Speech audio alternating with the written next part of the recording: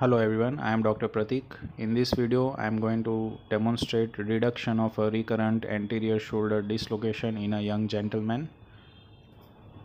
Here I am adducting the abducted and externally rotated left shoulder to bring it in adduction and internal rotation, which will reduce the anterior dislocation.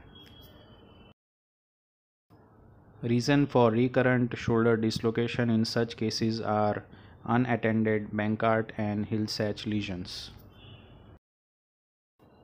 Arthroscopic Bankart repair or open Latarjet procedure are solution for this problem. Thanks for watching.